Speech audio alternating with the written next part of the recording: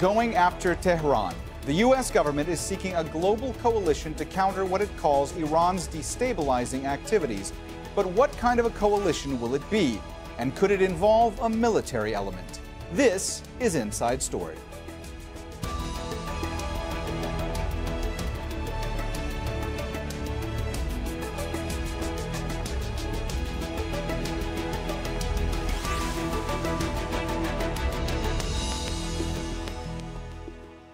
Hello and welcome to the program. I'm Mohammed Jamjoom.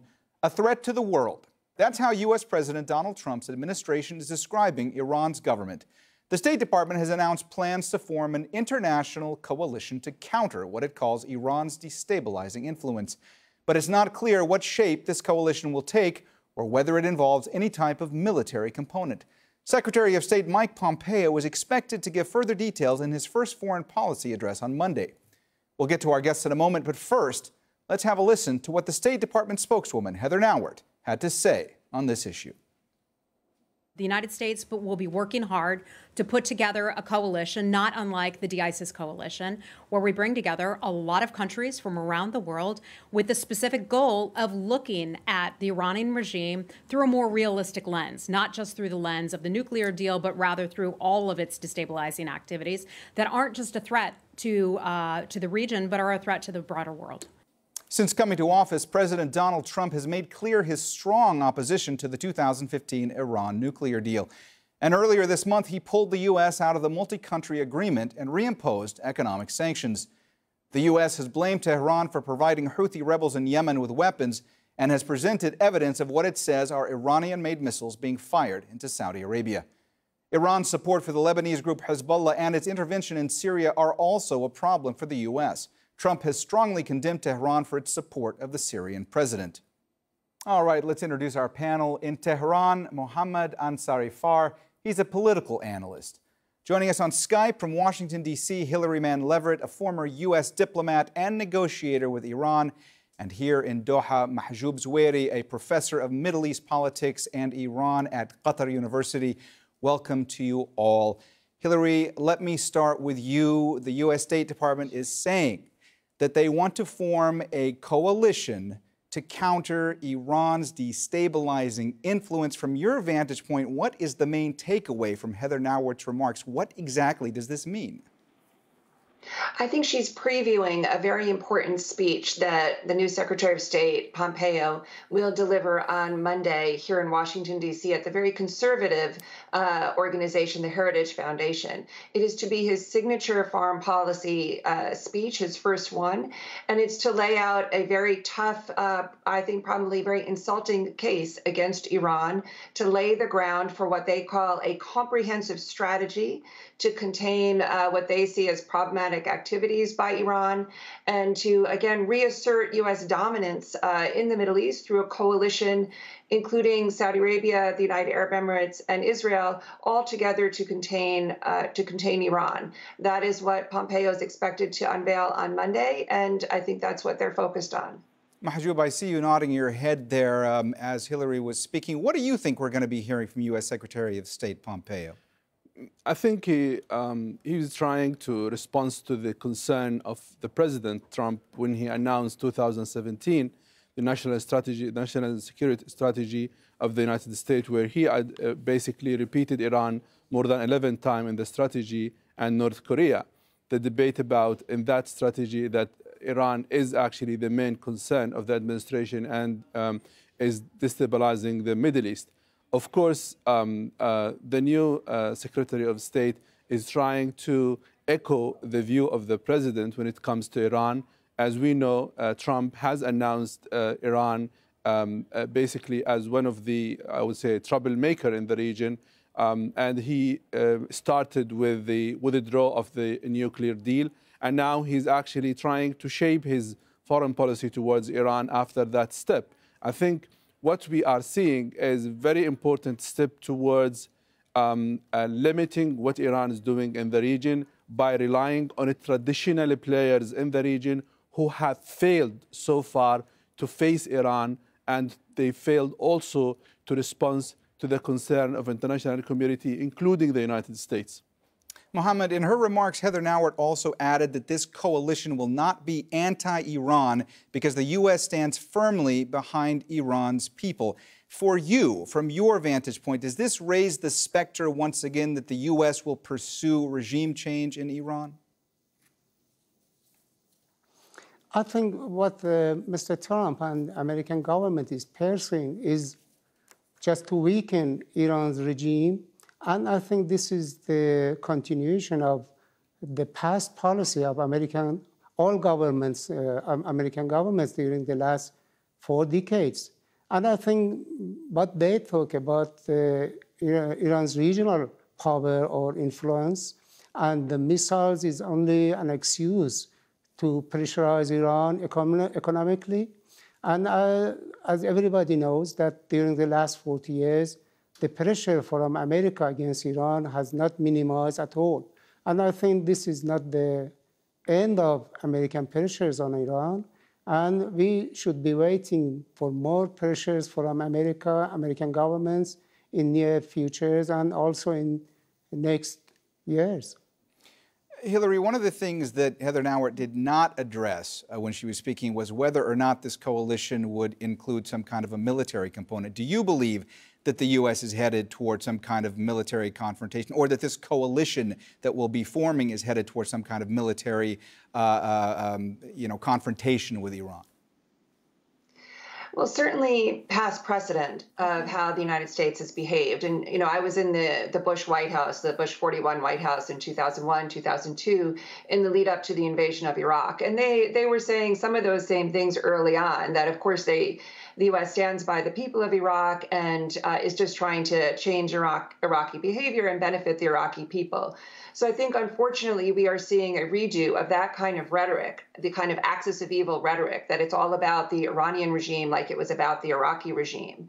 We have not heard yet about a military component, but I would not be surprised if on Monday Secretary Pompeo says something in his speech about expediting the shipment of what they call bunker-busting bombs to Israel, Saudi Arabia, and the United Arab Emirates. The idea that the United States would be directly involved in a U.S. type of invasion of Iraq vis-a-vis Iran, I think is something that President Trump has taken off the table. But he is very interested in selling more and more advanced U.S. weaponry to Israel, Saudi Arabia, and the Emirates for them to take military actions as they see fit. And I think we're seeing that in terms of the U.S. greenlighting of Israeli actions in Syria and elsewhere. What Trump is doing is green lighting, as we often say here in Washington, giving the green light to others to take more assertive, more aggressive, more militaristic actions that Trump doesn't want to do himself. Mahjoob, if you could expand on what Hillary was saying there, based on the fact that so much weaponry is being sold to the Middle East, do you think that this is going to precipitate an all-out arms race in the region? Of course, but let's also put things in a context.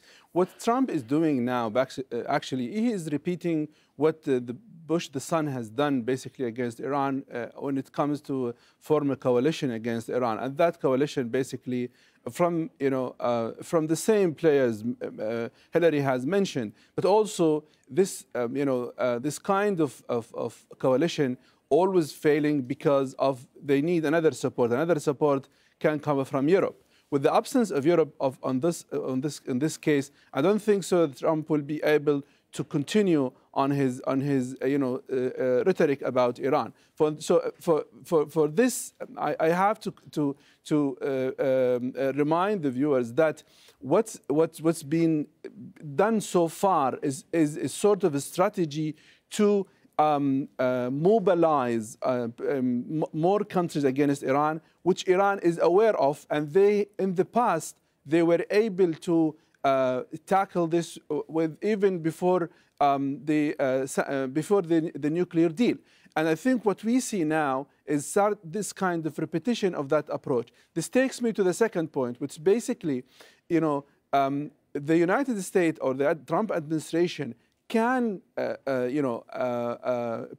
shape the plan based on limiting the movement of Iran in the region. However, we know that Iran has done all of this under the eyes of the United States, including what Iran was doing in Iraq, for example, since 2005. We know that the administration at that time had a deal with Iran to secure Baghdad. So there are a lot of gaps when it comes to form such a coalition against Iran. There is mistrust of the American approach, and which makes me feel that even those players, Hillary has mentioned Israeli and Emiratis and Saudis, I'm not sure they are singing the same song. Everyone has her own agenda. And even, buying or selling more weapons to those countries. We know that Israelis is having sort of support from the United States. Saudis and Emiratis, all of what they can buy, I'm not sure they will be able to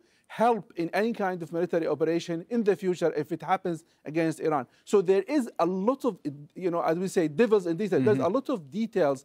I don't think so that if everything happens in Washington, they are taking it into consideration when it comes to the region, which already very complicated in its politics,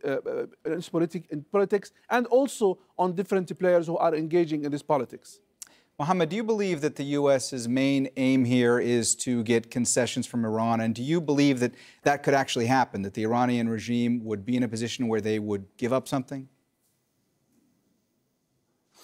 I think what Americans are after is just to pressurize Iran to gain more secessions from Iran, and at the same time to weaken Iran as a symbol of resistance in the region.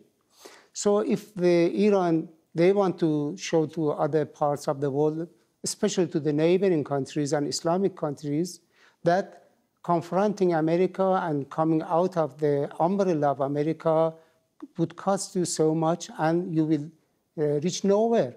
So what they are trying to do is just to say that Iran cannot be the symbol of resistance, but I think that cannot work, and it has not proved that it does not work, and I think the Americans at the end will have no choice but to come along with Iran and to have some sharing of the regional powers, and also to let Iran to have friendly relations with the Western powers, including America. And I think what Iran is after is not just challenging the Western powers or even America, but to have its own independence and to have its own aims and ambitions.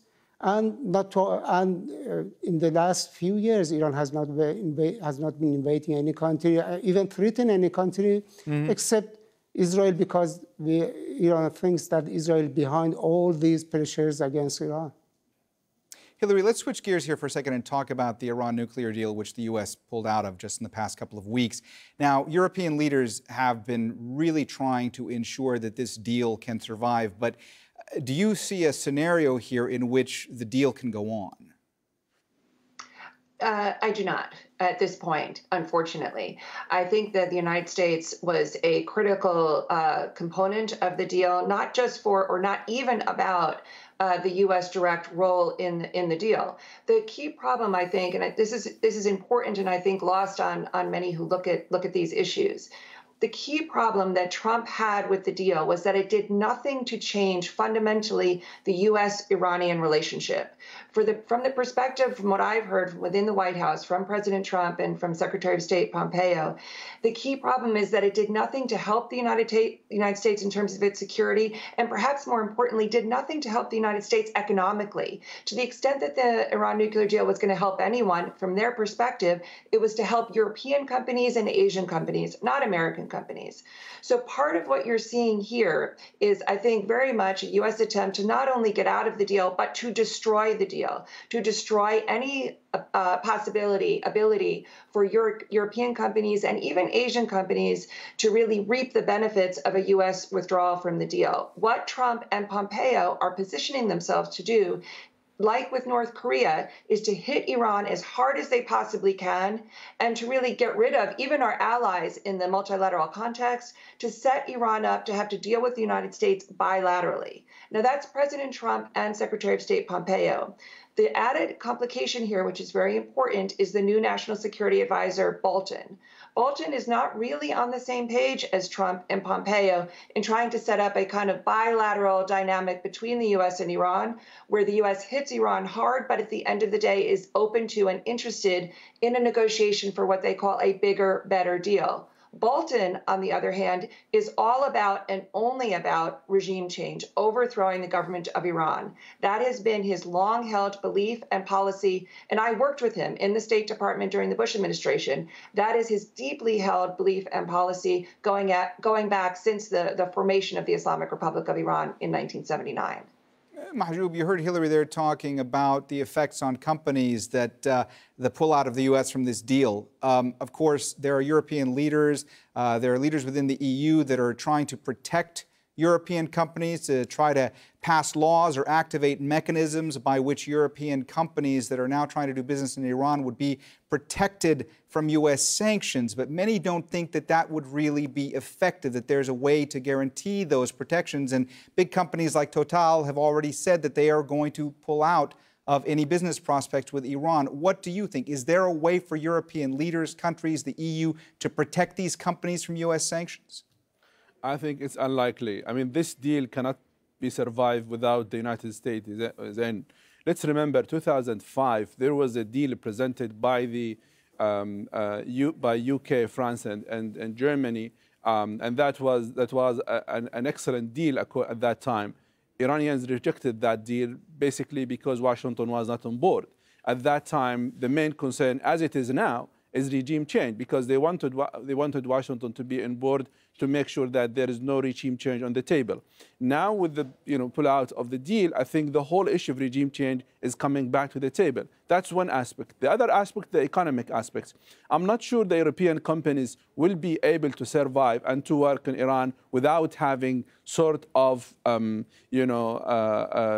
light from Washington. There will be no sanction against them, because at the end of the day, there's companies behind interest, and this interest, if it's not being secured, I'm not sure they will be able to work in Iran. As you mentioned, Total, one of those companies, it started to work in Iran after the deal. They are now thinking seriously to pull out, and China will replace them. That's an example, but there are other examples from Germany, which has a great business with Iran, and I think that makes me say that the deal will not survive, actually, and we may see Europeans facing real challenges of protecting or maintaining the deal with Iran. And I think that is the reason why we see Iran is engaging with the Europeans, trying to see what is the possibility, what the European can do so the deal can maintain. If not, I would not be surprised if Iran decided to pull out of the deal as well, because without the United States, the whole issue of regime change will be on the table again, and Iran will not be able to commit itself of just listening to what Washington is doing without having actions.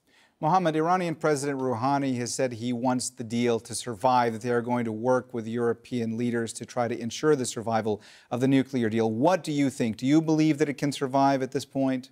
I think it's very difficult as a fact, because America is the main trade partner to European countries.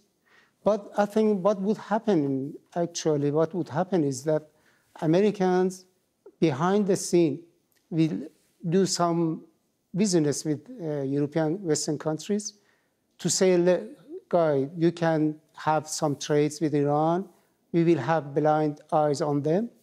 But you should do that in very limited scale. So I think what would the Americans do with the Europeans is just to let them have some business with Iran and even safeguard some of their companies, but not all of them. But to bring more pressure on Iran's oil and gas industry. So do not let Iran to have much more money from oil exports or gas exports, and even to have gas exports to neighboring countries, to have more influence on neighboring countries, because Iran is trying to export gas to Oman, to Iraq, and also already is exporting gas to Turkey and maybe to India and Pakistan. and Afghanistan. And it will be a very big tool in Iran's hands. So Americans are trying to deprive Iran from that tool. They would pressurize European countries not to work with Iran, collaborating with Iran in oil and gas industry. That's why we see that Total is pulling out of Iran's oil and gas complexes. And I think this will not work very well because there are other companies from China, even Russia, to help Iran to develop its gas and oil industry.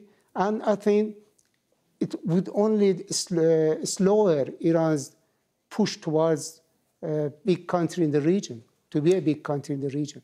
Hillary, of course, Mohammed was talking there about Russia and China. Now, Russia and China, of course, were angered by President Trump's decision to pull out of the Iran deal. But, how much of an advantage do they have right now to really go in and fill the political and diplomatic vacuum created by the U.S. pulling out of the Iran nuclear deal?